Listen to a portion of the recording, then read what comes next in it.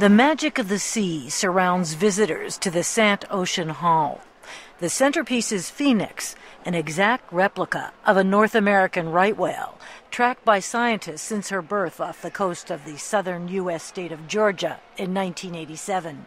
Museum director Christian Samper says only 400 right whales remain. The name comes from being the right whale to hunt. And the fact is there are less than 400 of these whales left in the Northeast.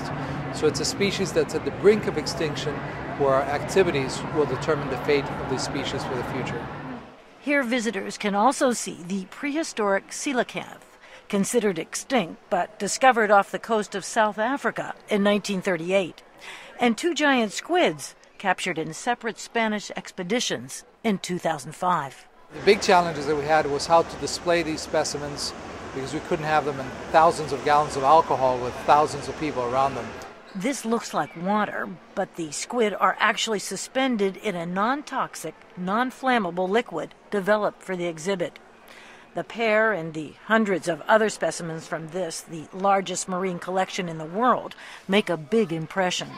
Which one do you like better? Which one do you like better? Sally Babylon from Maryland is visiting with her 7-year-old grandson Elam. He's mesmerized by the sharks.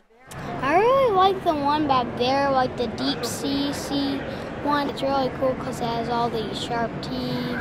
We want to share this kind of thing with him, and we want to make him a better steward. I just want to pass on to him both my appreciation of the beauty of it and also the care that it takes.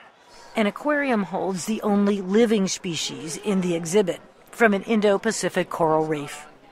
Museum director Samper hopes the exhibit will raise awareness about issues affecting the planet.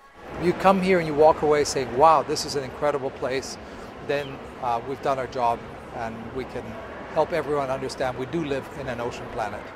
No matter where you live, Samper invites you to explore the Sant Ocean Hall. It's on the web at ocean.si.edu. A mosaic that moves heat and nutrients across the globe. Rosanne Skirble, VOA News, Washington.